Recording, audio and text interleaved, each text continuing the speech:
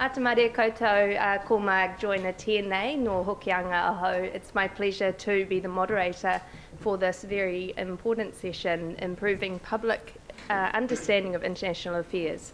Definitely a key theme in our keynote speakers this morning. As Dr. Grant said, the troubled part of that is well known, and what we want to do today is get some solutions. So in a world where most of our domestic issues are global in nature, whether that be climate change mitigation, climate change adaptation, the global pandemic, which we've all just been through, cyber security, or should I say insecurity, all of these things are global in nature, yet we still have headwinds that are impacting the public understanding and, importantly, engagement in international affairs. So to speak to this very important topic today, we have a highly acclaimed panel. First up, we have Edward Carr, who will join us at an awful hour, probably close to midnight in London, online. So Ed is the deputy editor of The Economist, and having previously been the foreign editor and editor of business and economic coverage during the global financial crisis. Before that, Ed was at the Financial Times. Our second panellist is Josie Pagani. So Josie has worked in aid, politics, media, trade, you name it, for several years. She's very involved in progressive think tanks in the UK and Europe, and is an award-winning columnist, a weekly columnist, so you can get your weekly fix of Josie Pagani and stuff. So very delighted to have you today, Josie. And our third and final panellist is Sir Peter Gluckman, highly acclaimed for his current role with Koi too, as a distinguished professor at the University of Auckland, also very well known as a former chief science advisor to the New Zealand Prime Minister and special envoy to the Ministry of Foreign Affairs and Trade during the Key administration. Welcome, Sir Peter. So without further ado, I will hand over to Ed, who is beaming in from London and at a very late time for him. So thank you, Ed. Over to you.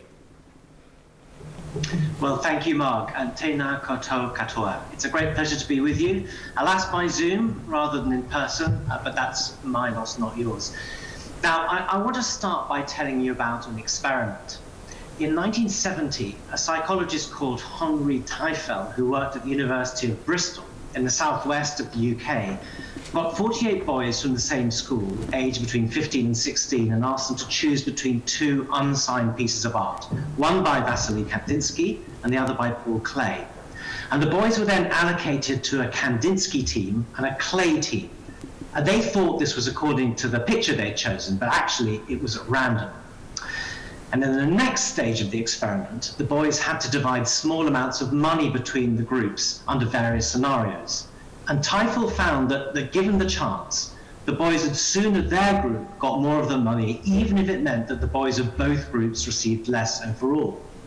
More surprising, perhaps, they opted for the biggest gap between their own group and the other lot, even if it meant that they themselves got less in total. And when they were asked to choose between the two groups, for two boys from their own group and in a separate exercise between two boys from the other group, they gave more to their team, even though being equally generous to the other lot would not have hurt their own team. The journalist Ezra Klein, who wrote about this experiment in his book on political polarization, points out that these were children of a similar age, similar backgrounds, sorted at random into completely meaningless groups. And yet it was trivially easy to manipulate them into exhibiting vicious tribal behavior. And as Teifel himself observed, what mattered to the boys was not the collective good, the collective welfare, but beating the other lot as soundly as they could, even if it meant paying a price themselves. I raise Teifel's work because I think it's a powerful way to think about real-world tribal politics in an age of mistrust and conflict. And it's easiest to see this in America. Reading the newspapers, you might think that what divides America is race. In fact, less than 10% of Americans say they disapprove of mixed-race marriage. By contrast, 40% of Americans say they'd be upset if their child married someone from the opposing political party. To simplify greatly, Republicans and Democrats used to be motivated by support for their own party. Now they're motivated by hatred for and suspicion of their opponents. Some of you here today may be mystified how decent, intelligent, God-fearing Republicans can possibly support a man like Donald Trump. I believe the answer lies in Teifel's work.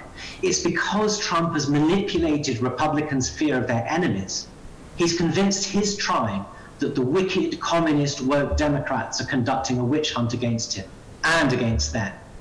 Democrats want Republicans to believe that Trump is unfit for office, when in reality, he insists, he is all that stands between the 2024 election and the destruction of the United States.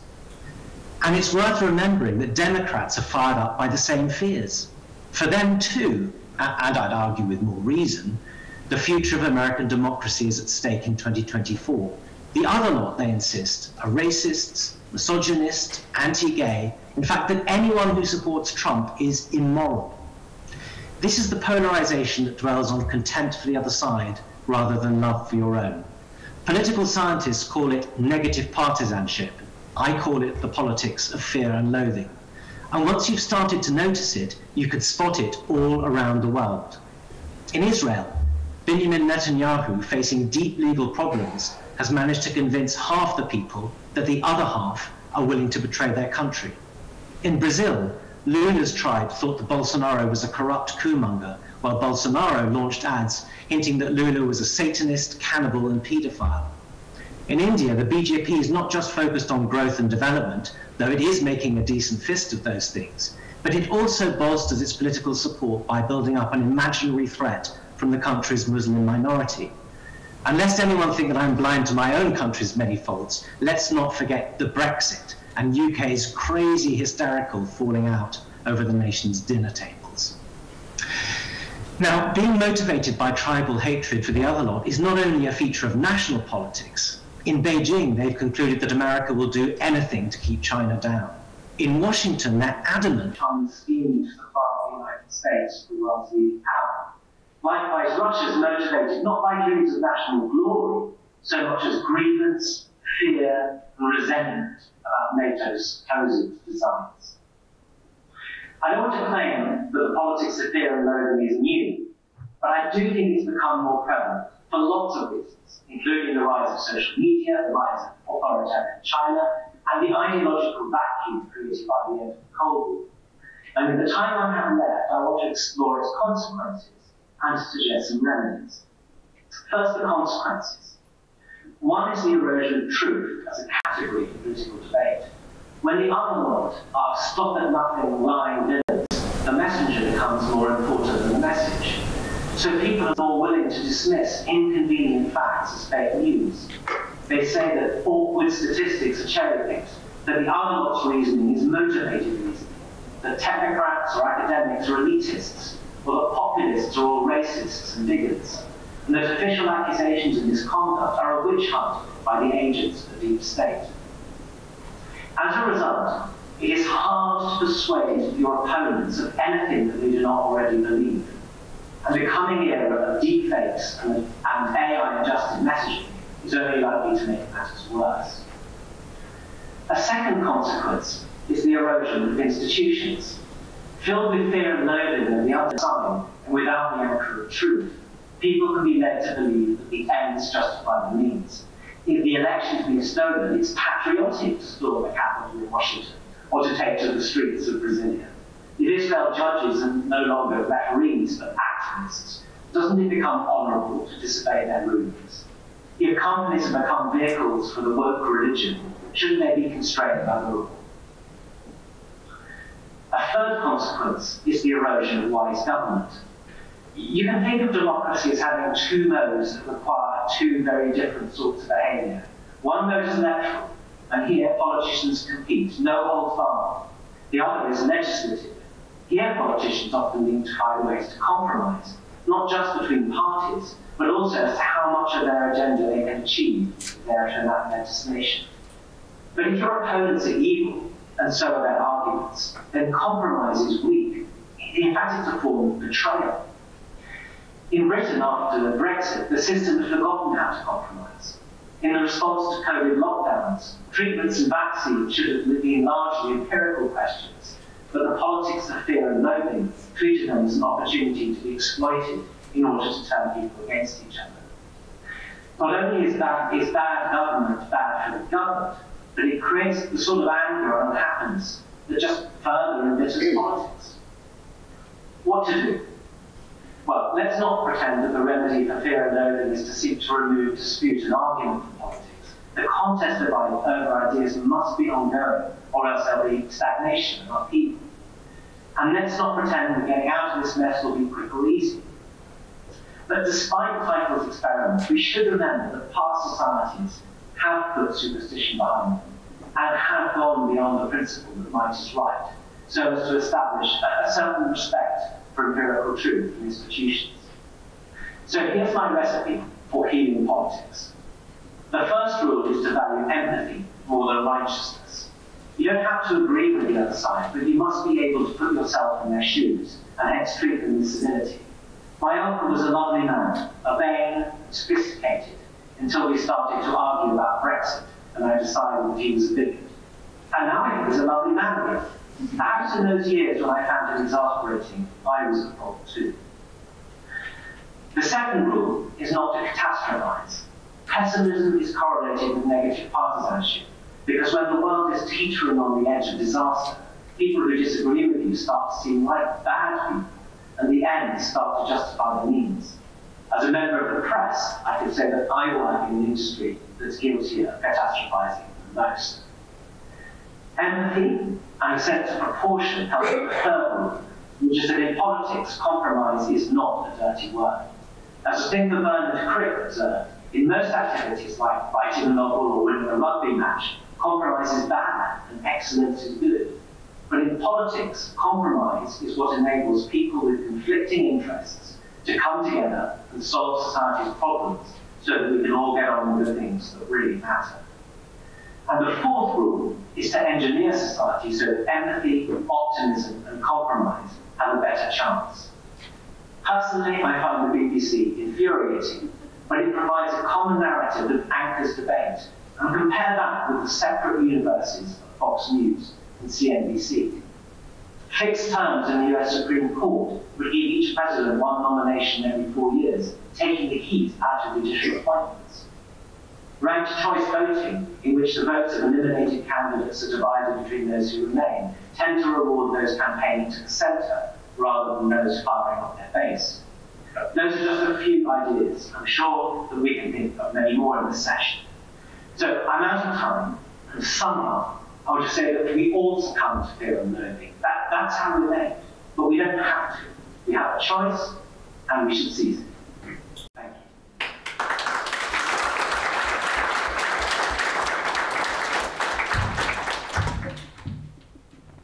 Thank you, Ed. And for our second panellist, I'd now like to introduce Josie Pagani.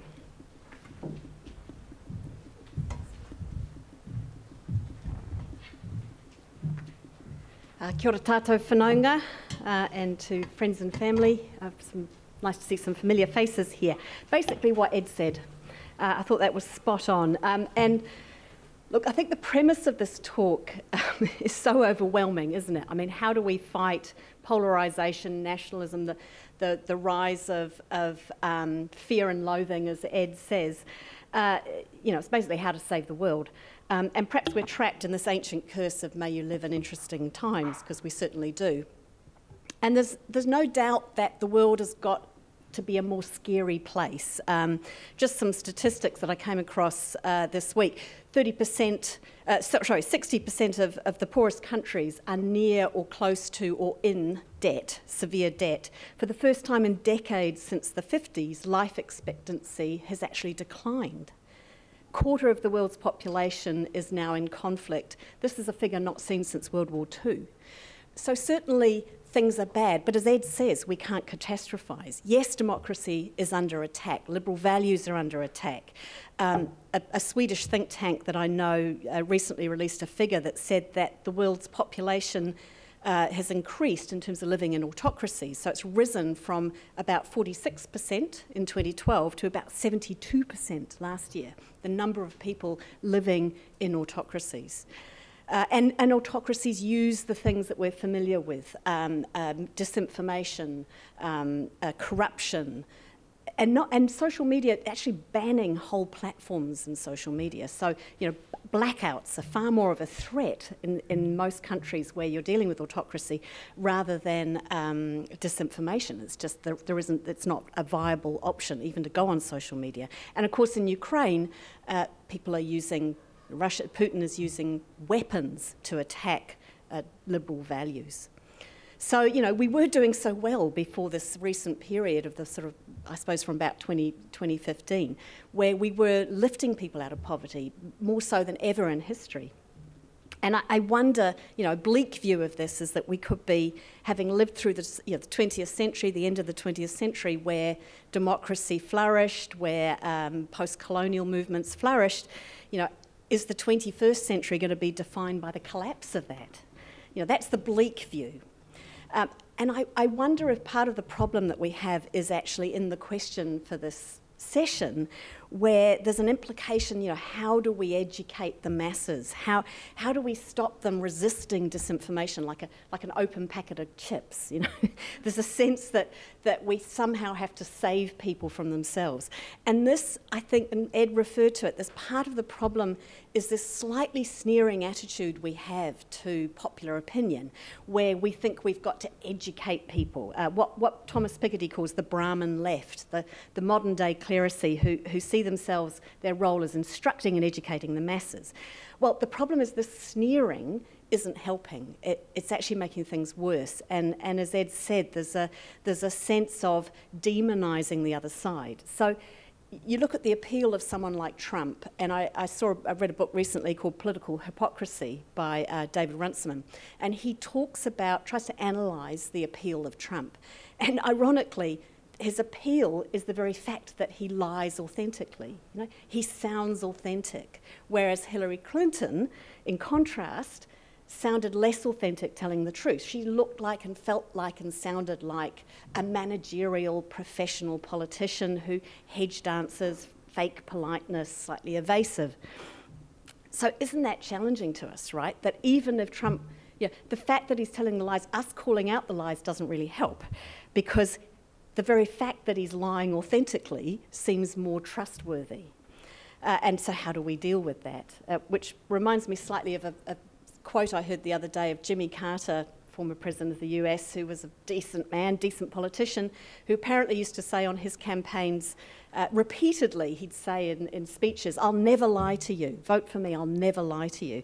To which his long-serving lawyer quipped, "Well, you just lost the liar vote." So yeah, Trump hasn't lost the liar vote. And the problem we've got, I think, is that the strong man, like Trump, like Putin, and others across the world, they are more attractive to people than this professional managerial politician who thinks that a 10-point plan beats a 5-point plan. So part of the problem is, where is the moral crusade or the moral mission of politics gone? We've replaced it with a kind of political politician, if you like. And then you get this emergence, I think, of a figure that I saw in the UK that probably Ed knows, where 30%, this is last year, 30% of people in Britain, that's 14 million people, would rather get rid of Parliament and have a politician, a strong leader that can get things done. So, that's alarming. That's the first time we've seen a figure like that in many, many years. These are people who are saying, I'd rather not have democracy, I'd rather just get things done. So when you have the level of trust in politicians, the level of trust, as Ed said, in institutions declining, and we've got it in New Zealand too. Just to give you a figure there from Vic Uni, it's about, I think, 2 out of 4 people think that politicians are untrustworthy. They've got even less support for political parties. They think that they're untrustworthy and they're not really delivering.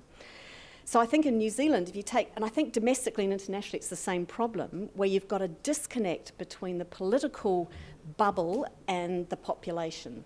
So this sort of what Rob Campbell those of you who've been following the latest heretic, Rob Campbell, what he calls punakitanga, you know, the inward-facing Wellington bubble. And just look at the makeup of Parliament, let alone media institutions, where 95% of MPs today own property compared to about 49% of the population. 90% of MPs have degrees compared to about 25% of New Zealanders. So one of the reasons why we're seeing this polarisation, disinformation and separation of tribalism, if you like, is that there's a whole chunk of our population in New Zealand, let alone globally, who are not represented in these institutions, these liberal institutions that hold us accountable for rule of law and so on, Parliament, media and so on. Their views and their voices are not being heard, and that's a problem.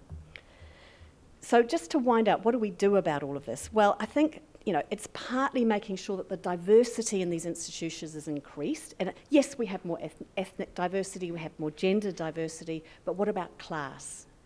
What about the people who are left out of the economic equation? Where are their voices? And I think values matter more and more than ever, internationally and domestically. Look at Ukraine. Really interesting that when the war started last year, the general population in New Zealand was way ahead of the politicians, saying, why aren't we doing more? What are we doing? What is New Zealand doing?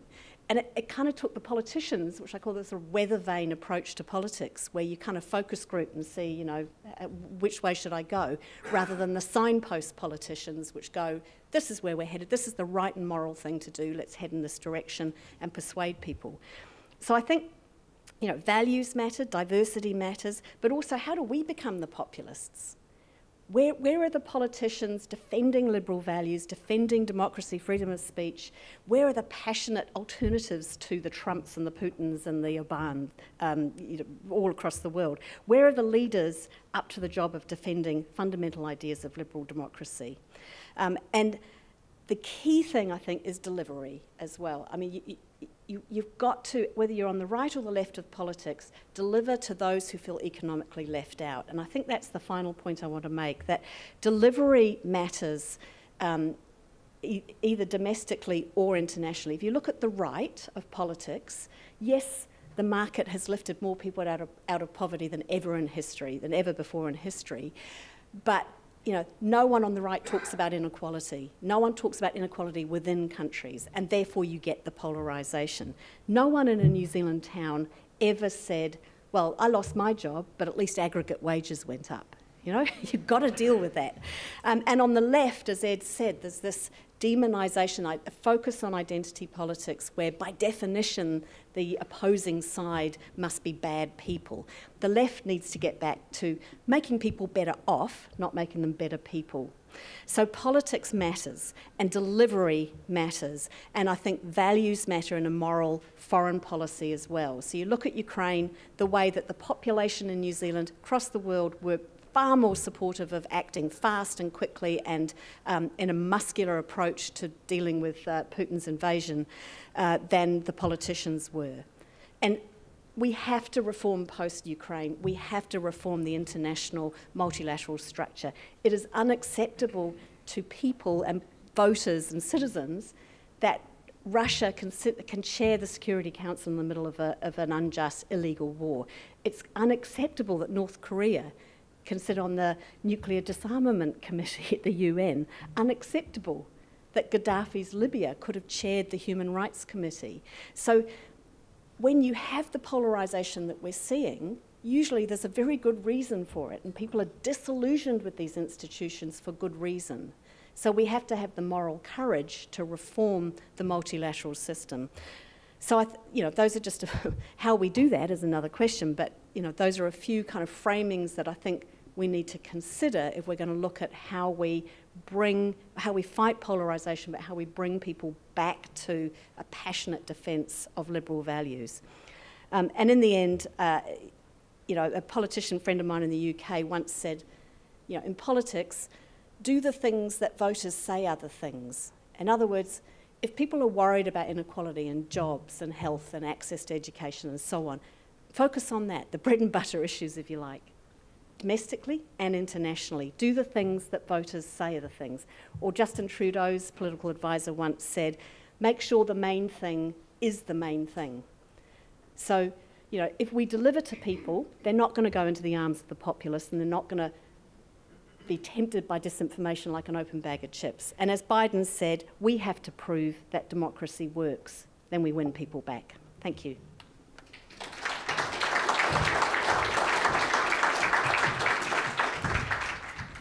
Thank you, Josie. I'm sure no one in this room wants to see the 21st century defined by the collapse of democracy, so we've taken that wet or that challenge, and the insights in this room will get us part way there, hopefully. Without further ado, to get us a long way there, Sir Peter Gluckman.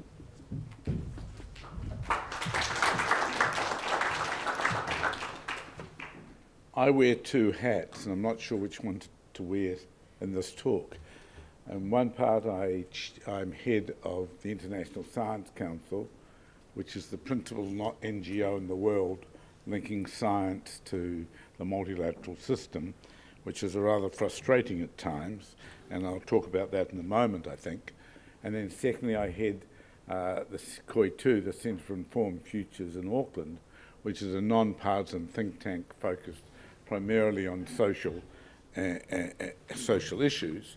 And we will release a major report which directly reflects on the comments that Ed made earlier on trust next week. And so I'll perhaps spend a few minutes on each. A few weeks ago, I was talking to the President of the General Assembly, who's a very distinguished ambassador from Hungary. He said, "Peter, I want to work with you on promoting trust in science." It was somewhat surprising coming from a Hungarian diplomat, and I assumed we would then flow into a discussion on climate change or vaccination or some technical issue.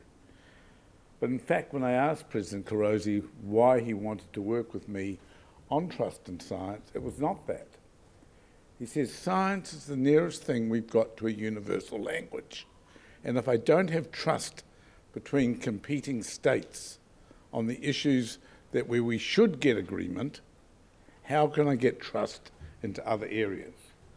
And if you think about it, it's a very surprising but really quite deep statement, and of course I liked it. But if you go back to the first Cold War and think about what are some of the biggest successes of the first Cold War, in diplomacy terms, arguably the Antarctic Treaty. How did the Antarctic Treaty come? It came because the organisation I head, or its predecessor, in 1957 organised the second polar year, the International Geophysical Year, and that led the countries, 27 countries, 3 years later to sign the Antarctic Treaty. Or you could argue it's the IPCC, formed in 1988, coming from a meeting which my organisation put together in 1985 of scientists to say the multilateral system had to take climate change seriously. So science, run from within the scientific community, can drive diplomatic change and drive trust. And I could spend a lot of time on that, and perhaps in another forum I would do so. But just to say in the more specifics, given the earlier speeches this morning from the Minister and the Prime Minister, we're heavily involved in thinking about how science can be better integrated in the Pacific, developing an Academy of the Arts, Sciences and Humanities for the Pacific, to bring the small countries together, as they've done in the Caribbean. We're working heavily with many countries on the issues of what happens when the second Cold War emerges, when the hot fighting in Eastern Europe dies down. And we're working heavily to try and see how a very broken multilateral system can use science and other aspects of culture much more than we can. And indeed that flows on to discussions I've been having with the Commonwealth Secretary General on the issues of science and the global south of the Commonwealth, but that's for another time. Ed's already raised the issues that are most important. We evolved as social animals, and we evolved as social animals to live in small groups. And those small groups were defined by rules, informal, ultimately becoming more formal, that said what you did as in the in-group to stay in the in-group, and you'd contest it against other groups, the out-groups. But as societies got larger, we've actually found only two ways to organise large-scale societies. One is autocracy, be it in the form of a religious autocracy, a dictatorship, a monarchy, and most of human history has been built around autocracies of one form or another, or the relatively young and fragile experiment of democracy. And then you need to think about what is democracy. It's a complicated concept. Democracy depends on two dimensions of trust, coming back to Ed's story. We talk a lot about social trust in New Zealand. That is how people who have different world views can respect and listen to each other, and the discussion, as Josie raised, should be one on ideas, not on personality. And most of the discussion about social cohesion, particularly since the mosque attacks, has been about different communities of ethnic or other origins. But we don't talk a lot about the other key dimension of trust, and that's institutional trust. Democracies fundamentally depend on institutional trust. And as both Ed and Josie has talked about, it's been diminished in recent years. What is institutional trust? Well, it's trust between those who are governed and those who are in government and the institutions around them. And it's very fragile, as we've seen in countries offshore, and I think we're seeing sense that it's even fragile in New Zealand. The report that we'll release next week is going to focus particularly on the issues of institutional trust, because it's not talked about enough. The behaviour of politicians, the way the institutions respond, the accountability, the quality of the fourth estate, which I'm sorry, Josie, has declined in New Zealand as a mechanism of accountability over recent years. These are the issues that matter. Now, social and institutional trust are not independent of each other. Clearly, when you have lost faith in government, it makes you more likely to have a different view of the people around you. When you are seeing shit happening around you, you will have less faith in the government. And so there are many factors, and I could spend the next 2 hours talking about the role of inequality, the role of decolonisation, the role of this, the role of that, in what undermines social trust. But we don't spend enough time thinking about what undermines role in institutional trust. Now, there's a vicious circle here, because as Will Davis, the famous sociologist from Britain, pointed out, there's a reciprocal relationship. When people are scared, they want strong leaders. Josie pointed out the statistics around that. Strong leaders know that by keeping people scared, they make them more likely to support strong leaders. And so you end up driving this autocratic shift, which has happened in democratic countries, exacerbated by the autocratic tendencies, which many leaders loved during COVID. And we've seen that around the world, that that democracies were slow to reduce that tendency following COVID. But there's another factor which we need to bring into the stage. Calestis Juma, probably the most famous scholar ever of innovation, pointed out, when change happens rapidly, people get anxious. And we're in a phase of very rapid change, technologically, sociologically. Just think how social boundaries have changed over the last 50 years.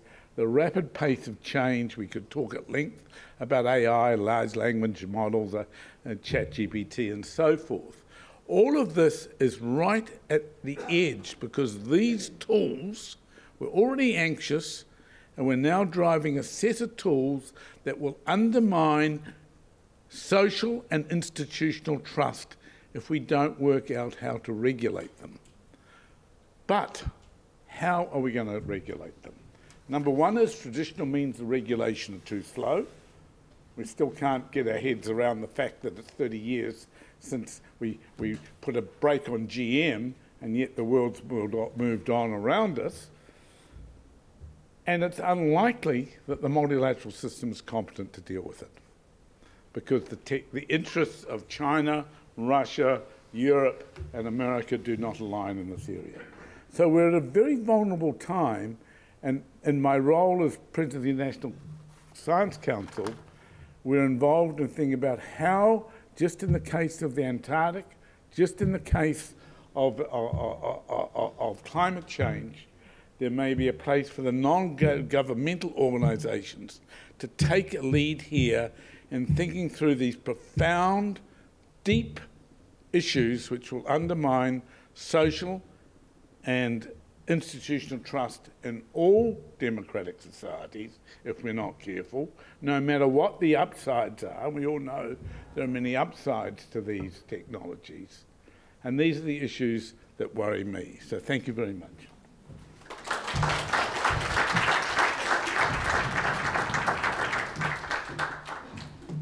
Thank you, Sir Peter.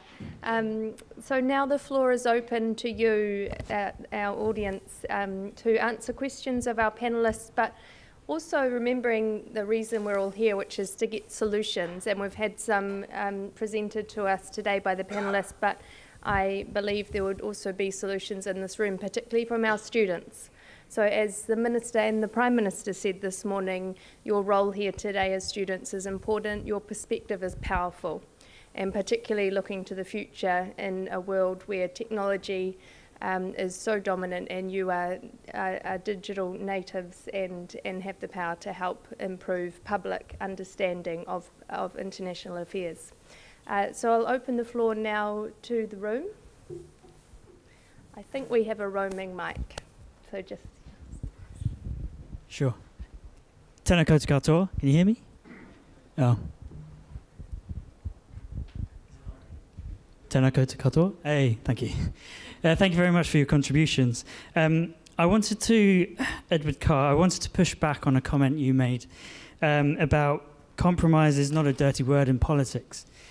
When we're looking at things that's happening in America, especially, and the UK too, with anti-trans bills, don't say gay bills, the removal of books from libraries that have any reference to colonial history or anything to do with wokeness, quote unquote.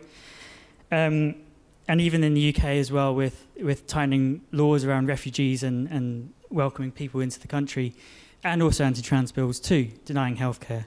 For a lot of these marginalised groups, they feel like compromise is the acceptance of maybe giving up their human rights to exist. So yeah, I just wanted to push you on that. Thanks. Shall I answer, Marg? Yeah, thank you for that question. I've got a very strange feedback on my audio. Yeah, thank you for that question. I think the way to think about this is that democratic politics is a repeated game. It's not a one-off game. It's much better to sustain the institutions, to sustain the idea that people can work together to solve problems gradually, than to feel like everything exists on one roll of the dice. The example Bernard Crick gives, which is a particularly interesting one, and I do recommend his book In Defense of Politics if you get a chance to read it. He was writing that, I think, in the 70s or 80s, so it's a while back. But he looks back to Lincoln's attempts to keep the Union together. And in the end, it resulted in civil war. So it doesn't always succeed, but Lincoln went to enormous lengths to compromise in order to try and keep the Union together, knowing that if he did keep the Union together, he could fight another day and gradually get to where he wanted, which was abolition. So that's the way I approach these things. And if you couch the debate in absolute terms, as if everything is a matter of life or death today, then you end up driving people apart and driving institutions apart. It isn't all over today. It's a repeated game. There are many chances over many years to make things gradually better. Thanks, Ed, and Josie. You will have something to say. I think all our panellists have something to say. Okay. Just to add to what Carr said, I think when you think about the word compromise, it isn't about compromising your values or your beliefs. It's about how do you be effective, right? So if you think of the marriage equality bill,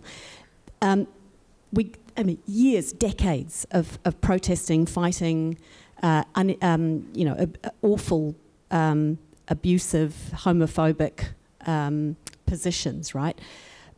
We got it over the line because in the end, the movement appealed to the family values, the sort of traditional values of their opposition, and kind of convinced a whole bunch of people who never thought they'd be convinced that actually this is legislation worth supporting. So while it can be morally satisfying to take a very tough position and necessary to do that, ultimately what gets it over the line is the appeal across the tribes, to different tribes, and that's what compromise isn't easy. It's not something that's a kind of beige, 50 Shades of Beige political alternative to something that is moral and just. So I think if you think about the Green Party here, there's the fight within the Green Party, for example, between someone like James Shaw, who's going, well, I want to be in government to get legislation done, to get stuff done, or do I want to be outside of government where I can take a different position and not persuade as many people? Persuasion is actually what politics is about, and it's how you get things done. The alternative is not democratic, right? So I wouldn't think of it as a small, weak word. It's a strong, tough word, compromise. I think the dynamics of the last few years and the shift which is reflected in effective polarisation, which Ed talked about, namely where the opposition is viewed as the enemy, has changed enormously. So the data from America, but it's also evidence in other countries, including New Zealand, is a Democrat is defined by hating a Republican, not their ideas, just hating them as a tribe, and vice versa. And we've got to work out a way to step back from rhetoric, from the debate amongst politicians being rhetoric, to a debate about ideas. And that's been very much undermined by social media, by the short news cycles, by the end of long-form journalism, except in a very few places. And it's certainly not in the public eye, because most people get their news feed in a way that is not long-form journalism any longer. And so that the issue and the challenge, which again we'll release a report on next week, is about how do we step back from a society which is very short-term focused, based on 280 character tweets, YouTube, TikTok, etc., and get back to a contestation of ideas. Because democracy was all meant to be about, we may not agree, but we can agree on the rules around how agreement is reached. And that's been lost. And so this is a key issue. I think one of the big debates, which is not for today, will be whether reducing the threshold in MMMP will actually more fracture rather than actually combine in New Zealand society. But that's for another time. Well, I wonder if it is relevant, though, Sir Peter, just because you've raised that electoral reform review that's come out and it's topical. How much is a 3-year term contributing to some of the points you're making that are contributing to mistrust, therefore misunderstanding? I think it's more than the 3-year term. It's a shallow democracy. We have a very, very simple democratic system. We have a single chamber vote with a small parliament, with a strong party whip, so nobody ever breaks the rules, and so you effectively elect a cabinet as a dictatorship every 3 years. The select committees are therefore very weak because the parliament's too small to have a permanent class of backbencher, and we don't have an upper house for review. So the real issue in New Zealand, is the shallow nature of our democratic structure, which is based on a very high trust model in a world which is now lower trust. And the issue, I think, is about deepening our democracy. Now, 4-year term, I actually agree with, because from my 10 years watching the Beehive, the 3 years is a problem. But I don't think it will fix the issues we're talking about without finding structures to make stronger select committees, greater accountability. I mean, we don't have an upper house, but that would be the mechanism that most countries use to get that deeper democracy. And so we've seen, and it comes from both both sides of the house. So I'm not making a statement about it, where governments are elected and do things of dramatic nature which they've never given the electorate any chance to even reflect upon, and that's why the public get upset. That's effectively how MMP occurred in the first place. And so these issues of a shallow democracy, I mean shallow in the sense it doesn't have the checks and balances and accountabilities of that it needs. And that, I think, is our real problem. Thank you. Check. Cool. Hello. Thank you all so much for your contributions. Yeah, you guys all spoke really, really well. Thank you. My name is Tejas. I'm a master's student at Vic. I've got a question about something that you said, Ms. Pagani. I'm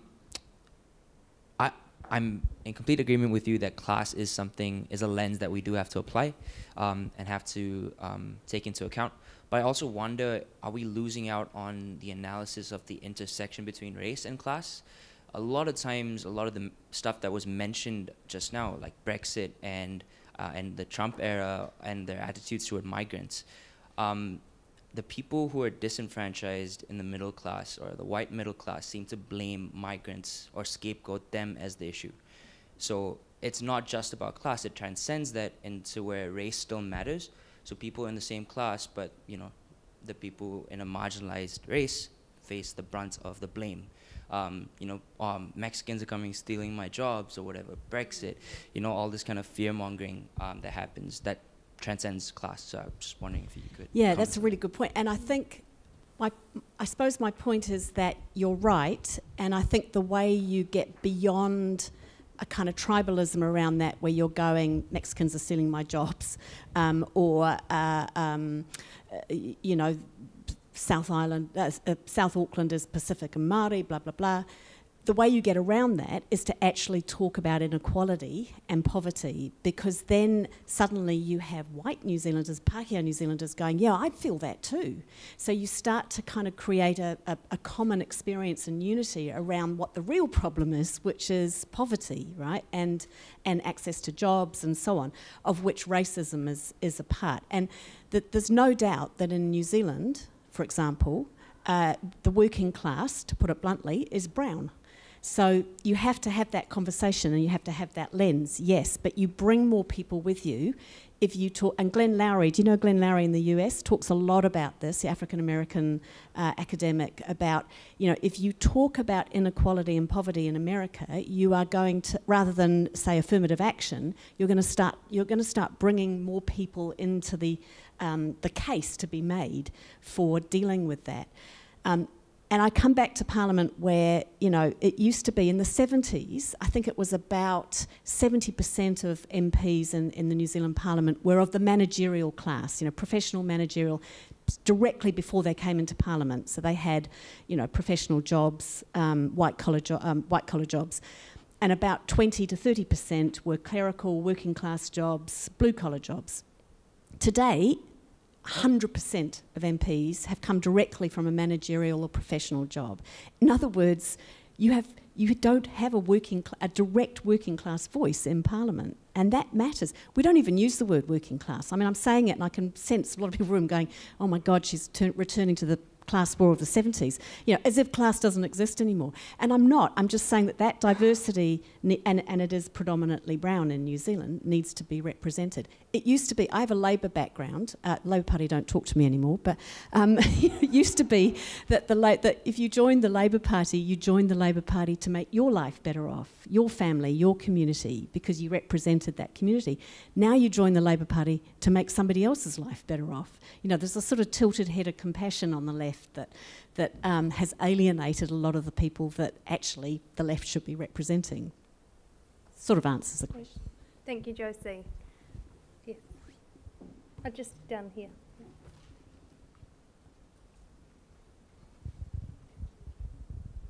Kia ora, my name's Taylor Lee. My question is kind of pertaining to the healing politics that Ed was talking about, because I think that's super important in the conversation about public understanding of international affairs, because I personally feel that our politics has become quite depersonalised and quite elitist, and that is creating a massive disconnect between people's voices actually being heard in politics. So I was just wondering, maybe for Josie, how you feel the media, I know you don't speak on behalf of the media, but how you kind of view the media role in, I guess, facilitating this, but also the role that you feel empathy does have in connecting the public to the political. I'll give a quick answer, and then I'd be curious to hear from Ed too, because I think that was a really fantastic way of framing it. Yeah, I mean, I don't represent the media. I'm not a journalist. I've got what is politely called a portfolio career, which means that I do a whole bunch of things. And I think the media, as Ed said, is culpable in some of the polarisation that we're seeing. And it's partly, I mean, I write a column for Stuff. You know, sometimes I've written a column for the New York Times where I was able to say more and be more opinionated and a bit more, take a few more risks with my opinions than I was able to with Stuff. So I think there is, and there's a sort of culture in the media of going, that's offensive, that's harmful, you can't say that. Well, again, morally satisfying to have that position, but not very effective. Empathy is far more effective. But also, if you start saying, oh, we can't say that because that's offensive, can't say that because that might create harm, well, guess what? Those rules get used by your opponents too. So it's really revealing to me that the slave owners of the South during the anti-slavery movement in America lobbied for anti-hate legislation because they said that those who were campaigning against slavery were causing harm to the white population of the South, an offence, and it was creating the potential for violence. All the arguments that we use today to ban stuff and ban speech. You ban speech, you don't actually deal with what Ed talks about, the need to stretch across the tribes. But yeah, I'd be really keen to hear what Ed has to say about that. Ed. This is a very interesting question. I mean, the British press is about as polarising and as unpleasant as any anywhere, as far as I can tell. So it's very sort of tribal. I guess a couple of things strike me. The first is the importance of reporting, and I'm a firm believer that actually meeting and talking about real people and doing the reporting and finding the examples of stories that surprise you and confound you and challenge your expectations is a sort of great way to force you to step outside of your preconceptions as a journalist. And one of the consequences of the way that the media has developed over the past 15 or 20 years is that there's less and less reporting, actually. I mean, people sit at their desks more and more, and they sort of go, you know, get press releases and rewrite them, and they dig into stuff on the web and rewrite that. But the actual amount of money that's spent on meeting real people and talking to them has gone down a lot. I think that's one worry. The second worry is that the press, particularly I don't know how much of a problem this is in New Zealand, but it's a big problem in the US and the UK. The press is less local than it used to be. It's more national. And one of the sort of polarizing aspects, it's very, very clear if you look at the US, is the way that all issues are becoming national issues.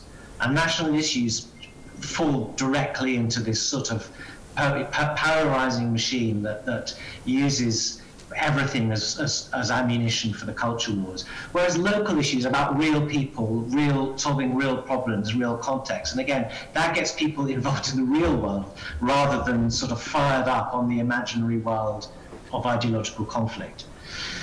So how does one deal with that?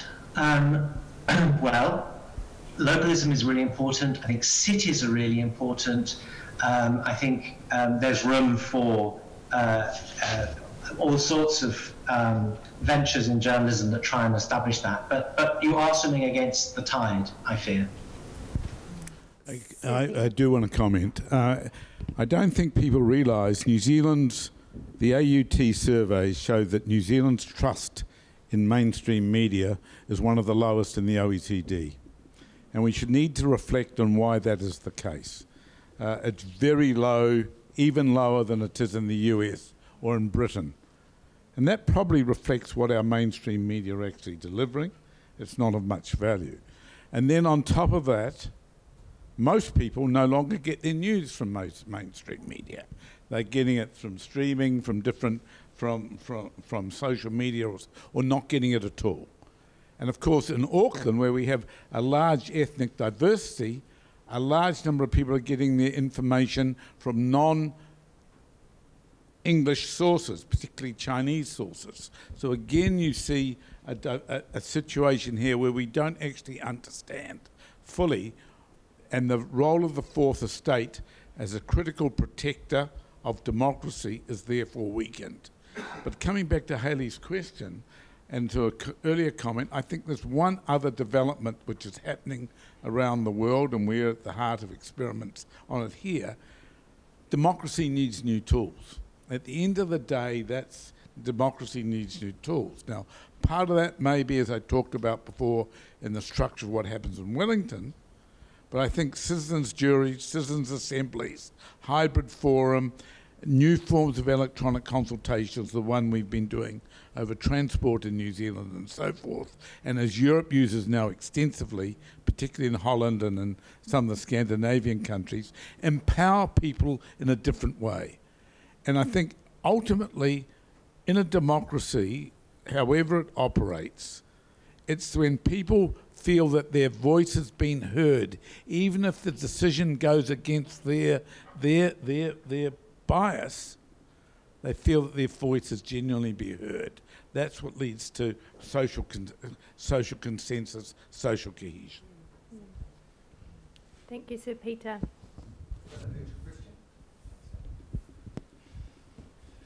This is from Anita Perkins. What about the role of power in this? Is sharing power a key to trust?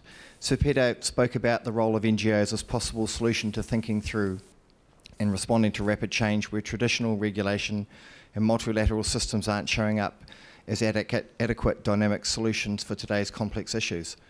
But this would require a degree of power sharing, agency sharing, which is sometimes not easily given over, thus possibly preventing change or new solutions.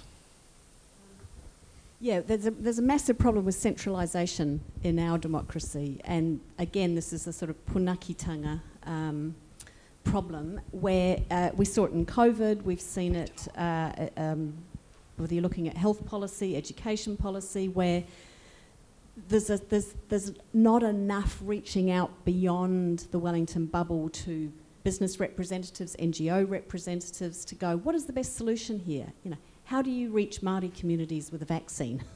Turns out Māori know better than Wellington bureaucracies who can design a fantastic vaccine rollout for people living in Kilburnie. So yeah, there is a problem with centralisation and power sharing. I would say devolution is one of the big solutions when you say democracy needs more tools, the ability to devolve to local councils, local communities, iwi groups, far more resources, far more decision making, is one of the most hopeful things actually, and I'd like to see more of it in our system. I agree with you, Peter, about select committees. I've been talking a lot recently about, you know, if we could have something similar to the US system, not in the bad ways, in the good ways, where you have, if you're a politician, you can have an executive career path, go into cabinet. Let's have a much smaller cabinet, by the way. Or you can have a legislative pathway where you go into a really beefed up select committee, resourced to do the policy work, resourced to do the research, where you get a whole bunch of policy work done either as an opposition MP or as an MP in government. And that would make both our opposition and our government MPs and policy work far more robust. So lots more we can do. I agree with that, obviously, but I do think that the future, and we're seeing this in Europe happening quite rapidly, is these new, it's local empowerment through local decision-making through a variety of either in-person and digital consultation techniques. And some of them can be quite deliberative. Of course, the most famous of those was the Citizens' Jury Assembly in Ireland over the abortion debate. But it's been done in many other ways around the world at much smaller levels. The work that was done in Auckland by Koi 2 earlier this year on where the next water supply for Auckland will come from. The work that's going on now thinking about what's the future of road user charges and how that has been done through electronic deliberative consultation. These are new techniques that bring people into the discussion from the beginning, not the pseudo-consultation which our government departments are very good at doing, where the decision's already been made and you're given and the block to answer is trivial.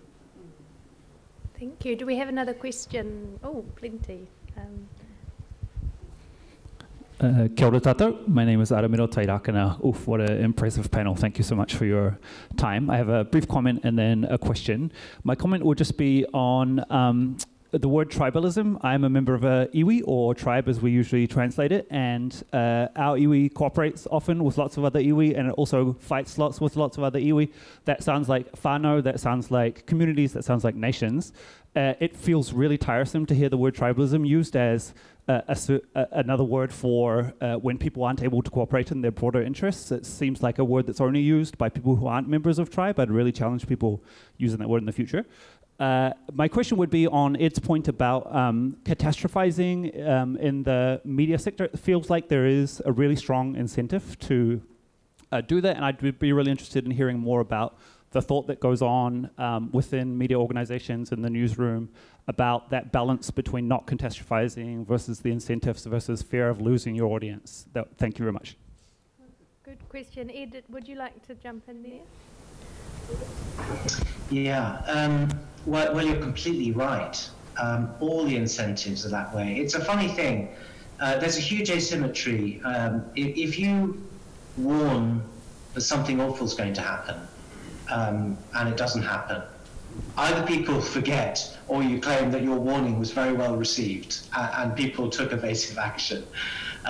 If you predict something good and it doesn't happen, then it's a disaster and you made a fool of yourself. The asymmetry is terrible. So I think you're completely right. So, you know, what are the things pushing in the other direction? And they're relatively weak, I have to say. I mean, there's a sense of professionalism, a sense of conscience, a sense of, you know, if you go too far, you look a bit stupid, but there is definitely a bias towards saying everything's awful.